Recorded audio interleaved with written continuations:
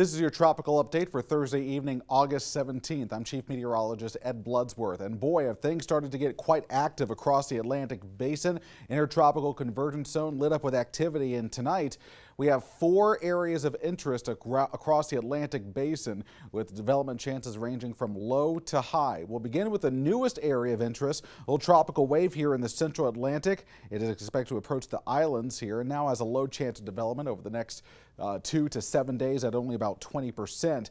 The two systems behind it, a bit more organized. These are Invest 99 and 98, and medium chance of development with the orange shaded area, first tropical wave, and the second one looking a bit more vigorous, now with a high chance of development over the next week. Still a bit up in the air in terms of the overall impacts to the U.S., but we have plenty of time to watch these 3 entities. Now, closer to home, there is a tropical wave sitting just north of Hispaniola, and that is slated to move into the Gulf of Mexico. Right now, the conditions are unfavorable for development, but once we start moving into the weekend and then early next week, as this moves into the central and western Gulf, some of our forecast models do indicate that there will be an opportunity for this to possibly become something tropical. Tropical moisture forecast, I want you to pay attention to this area.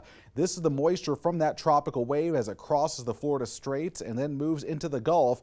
You'll start to notice some areas of purple developing, which would indicate generally an organizing system.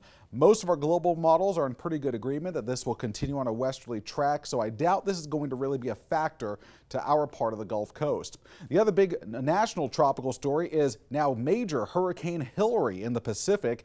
This is going to take a rather unusual track, as now that clearly defined eye is cleared out. This is expected to reach Category 4 intensity as it approaches Baja California and then race north. And look at the track into Southern California, where we could foreseeably see hurricane-force wind gusts as a result of this thing, perhaps down towards San Diego. But this will be a major rainmaker for California and also for the western states, perhaps as far north as Oregon and eventually Washington. Remember, you can always keep track of the tropics all season long by visiting our hurricane map room. You can go and check it out under the weather tab of WKRG.com.